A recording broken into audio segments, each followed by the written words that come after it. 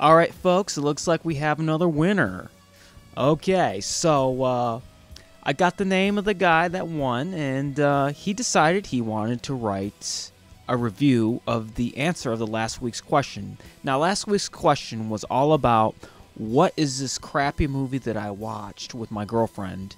It was on Netflix. I gave a bunch of hints, and the name of the crappy movie was Irish Wish. This is a movie that had Lindsay Lohan in it.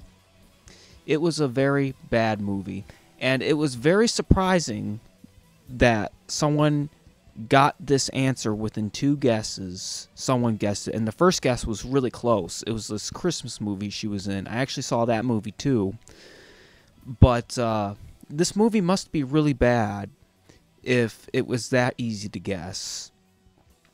So, our winner, his name is Littlehorn1994. That's what his name is in the email. And we're going to read the review that he wrote for it. And I'm just going to read it off my computer. Irish Wish is a 2024 fantasy romantic comedy that's neither comedic, romantic, nor fantastic. Irish Wish, more like I wish I had given this the Irish goodbye and exited after a few minutes. Using a classic will they or won't they plot, by the end, or minute 30, we're all left wondering, will they or won't they hire Lohan again? This is film 2 of 3 in the Lohan-essence, sandwiched between Falling for Christmas and Our Little Secret. Let's hope Netflix keeps the rest of the secrets hidden for all of our sakes. Unlike The Reconnaissance, I'm afraid Irish Wish is a harbinger for the Lohanian Dark Ages. Well, that's a pretty good review. I think that he's talking about The Reconnaissance. I think like Matthew McConaughey or something. So apparently there are 2 Christmas movies with Lindsay Lohan in them. That was a terrible movie. Okay, so of course, as usual, I still feel bad for all the people that didn't win. And so this week we're going to have another contest. It's just going to be for one pedal. My sales have been a little bit slow. And this week's contest, I want you to guess what my celebrity crush is. Okay, now, I don't really much have a celebrity crush anymore, but this is I'll give you a hint. It's a girl, okay? It's a girl or a woman. And this is my celebrity crush. And I'll give you one more hint. She's an actress. This is my celebrity crush. It's not my favorite actress, but it was my celebrity crush.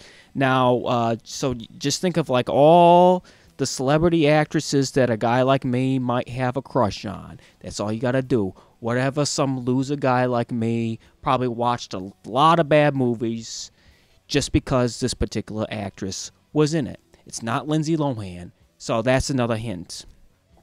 But if you can guess my celebrity crush this week, I don't much have a crush on her no more. But you know, when you're a young guy, you know, you have your little secret celebrity crushes, like you think you're going to be a rock star or something. You're going to be dating these actresses and stuff.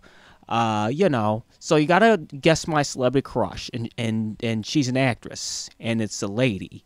Okay, those are the only hints. I might have given too many hints last week. So everybody gets a guess a day, okay? Everybody gets one guess a day.